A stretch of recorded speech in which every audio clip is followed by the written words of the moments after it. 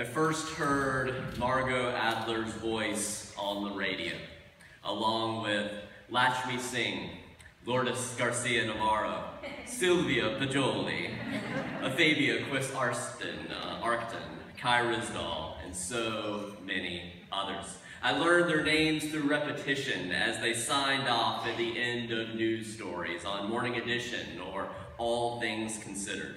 Margot Adler, NPR News, New York. There were many opportunities to hear Margot Adler, who was an NPR reporter for more than 3 decades prior to her death from cancer in 2014, at the far too young an age of 68. When I first began learning more about our UU Sixth Source, it's printed on the back of your order of service, spiritual teachings of earth-centered traditions which celebrate the sacred circle of life and instruct us to live in harmony with the rhythms of nature. When I first started learning about our Sixth Source 2 books, both published on the same day, Halloween 1979, were recommended to me as starting points. One, the author of our story this morning that Danielle shared, Starhawk, the spiral dance, a rebirth of the ancient religion of the goddess. And the second was Drawing Down the Moon, witches, druids, goddess worshippers, and other pagans in America by Margot Adler. It took me a while to make the connection, but then I realized, wait a second, Margot Adler on NPR is the same Margot Adler who wrote one of the definitive guides to the modern pagan movement in the U.S. As Irene shared earlier, Adler was also a Unitarian Universalist. She was a member of the Unitarian Church of All Souls in New York City, as well as an active board member for many years of the National Board of the Covenant of UU Pagans, of which our group here is an affiliate. Margot Adler's father was a therapist. He was also the son, the only son, of the famous psychotherapist Alfred Adler, founder of the school of thought known as individual psychology, and a close collaborator of Sigmund Freud and of Carl Jung before the schisms that broke those three apart. Today, Alfred Adler is remembered for those terms like inferiority complex. He gave us the term lifestyle, compensate, overcompensate. He discovered the importance of birth order and emphasized that it's actually really not about sex. Usually, if there's a problem, it's about power. So he emphasized it's really about incorrect power relations if there's a problem with sexuality.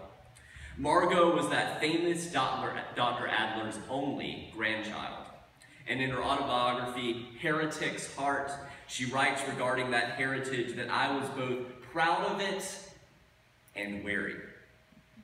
And choosing not to follow in her father and grandfather's footsteps, she finished college without taking a single psychology course. Growing up in a secular Jewish home, when she asked, what is our family's religion? She was told, we believe in the brotherhood of man. And in the classic case of the grass looks greener on the other side, from her childhood perspective, being told that she thought that brotherhood of man language seemed pretty sterile despite its high ethics, and she actually grew up believing that her Roman Catholic friends had the better deal. So they probably thought the same thing. Interestingly, for high school, Margot attended the same performing arts high school that inspired the 1980 film Fame. And in seeking to incorporate an artistic, feminist, ecological perspective into what she called her semi-Marxist brotherhood of man childhood, she writes that in our either-or obsessive world, it seems that people feel they have to go from one totalistic belief to the other. Skepticism and mystery seem to be sworn enemies. You're either a socialist or you're a capitalist. You're either a skeptic or a believer. It's all or nothing. You either think LSD will save the world, or you think everyone who takes it will lose their mind. She writes that the world of the old left that I grew up in had great truths, but it could not bridge these divisions. It was too afraid of the irrational and of its pull, and it did not really understand the human need for the voice and mystery of ecstatic experience. It did not realize that one can enter the flow of the mysterious, the non-ordinary reality known to artists, poets, and indigenous peoples without losing one's intellectual integrity. That one can dance around a bonfire till dawn and still make one's living as a computer scientist or a programmer, as a scientist or a computer programmer. That one can work to end poverty and exploitation, but still embrace song and dance and dream. Like the shamans of old, we can attempt to maintain our balance as we move between different worlds. Our big tent perspective of Unitarian Universalism, which draws from 6 diverse sources, of which earth-centered religions is one, seeks to hold a space for the fullness and the tension of such polarities in which they can be honored and recognized. And Margot's interest in exploring the mysterious, the ecstatic, and the non-ordinary, while maintaining her day job at NPR, led to her to the extensive travels and interviews that were compiled into her 646-page brick of a book, Drawing Down the Moon, which is Druids, goddess worshippers, and other pagans in America. I mentioned earlier that this book was originally published on Halloween in 1979. A completely revised and updated 3rd edition was published in 2006. And to reflect on some of the changes in the religious landscape in those 3.5 decades and today, between the situation and context that led her to feel like she needed to write those books, some of the situations that Irene described, the best estimates that are in the early 1980s, modern pagans, heathens, druids, and Wiccans in the U.S. numbered less than 100,000 people. Today, estimates are 4 to 7 times that number, with more than 1 million worldwide. Keep in mind, there's about 800,000 UUs in the world. The rapid growth of that movement within UU circles in particular led to the addition of our 6th source of Earth-centered religions in 1995, 20 years ago. And we saw the interest in our own area recently in Earth-centered spirituality when more than 336 people showed up for our first annual Pagan Pride Day here at UUCF in September, more than 3 times the number that we anticipated. From a much broader historical perspective, one of the most important points to remember is that all those negative connotations that some of us grew up having with words like pagan and heathen, that historically speaking, those negative pejorative connotations are of quite recent origin. I spoke about this in early September to review that very briefly. Even for centuries after the life of the historical Jesus, that Latin word paganus simply meant peasant. Likewise, the word heathen simply meant people who live in the heath, someone who lives in the country, not in the city. And as Christianity, which was primarily an urban phenomenon in the Roman Empire, rose in prominence, those pagans and those heathens who remained in the country and retained their pre-Christian, ancestral, polytheistic, nature-based religion came to be seen as idolaters, infidels, and heretics for their refusal to accept Christianity. But those terms were not how they saw themselves. They were the terms that were applied to them. A related confusion is the conflation of neo-paganism with Satanism. That view is yet another result of seeing the world primarily through a theologically conservative lens. Neo-pagans seek to retrieve pre-Christian traditions, reinterpreting the mythology, the gods and goddesses, those archetypes of the divine feminine and the divine masculine. They seek to retrieve them from Greeks and the Romans and the Egyptians and the Sumerians. In contrast, Satanism is grounded precisely within the Jewish and Christian traditions in which Satan is seen as revered as this symbolic figure of rebellion against the Christian gods. Whereas paganism is saying, y'all do whatever you want, but we're over here, and stop trying to define us on your playing field. As a result of such confusions, when Adler was first doing her interviews after the release of Drawing Down the Moon, so this only grandchild of Alfred Adler, this NPR correspondent, wrote this book, she got a lot of media interviews. She found herself frequently facing questions, even from mainstream media sources, based on ignorant stereotypes. She was often asked, so, "Why do you have black hair?" And she would say, "I was born that way." She would say, "Is that scar on your leg from, a wound from a ritual?" She would say, "No, I cut my leg shaving." So looking back at that time period, she says that in the media, it seemed that it was only possible to write about 5 different media stories about paganism. The perverted individual who was killing animals and calling themselves a witch, a custody battle between a couple, usually one of them a witch and one of them a Christian, a Wiccan gathering that was being picketed by Christian fundamentalists, a bill that would take away tax-exempt status from Wiccans, religious groups, and a trial for somebody on murder who was allegedly a witch. Harkening back to the Salem witch trial days, right? The more things change, the more they sometimes stay the same. But in the ensuing 3 decades, books such as Margot's have helped increase awareness of how most neo-pagans actually speak and perceive themselves. They sense an aliveness and a presence in nature. They share the goal of living in harmony with nature, and they tend to view humanity's advancement, which is often seen as unalloyed progress, as a separation from nature and one of our prime sources of alienation. They see ritual as a tool to end that alienation.